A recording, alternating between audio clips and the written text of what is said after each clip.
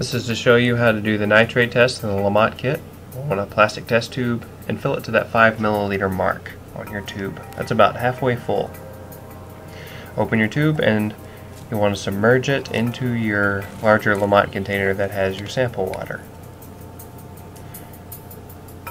Pour a little bit out, trying to get as close to 5 milliliters as I can.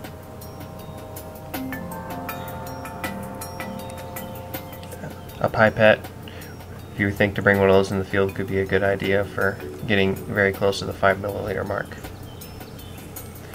Next, you'll want to grab your nitrate test tablet.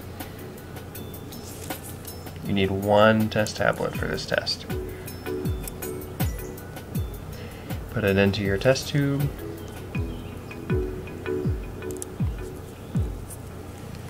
Now cap your tube.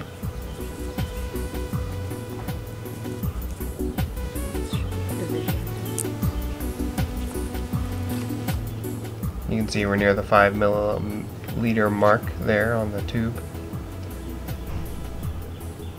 Now I'm going to mix it by inverting it, turning it upside down and then right side up repeatedly. Do this until the tablet has completely dissolved. Once it's dissolved, start a 5-minute timer and let it sit to let the color fully develop.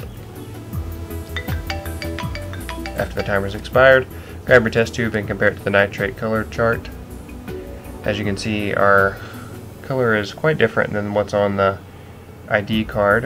We'll go with 5 parts per million because that was the lightest color. This video was created by the National Great Rivers Research and Education Center. Thank you for watching.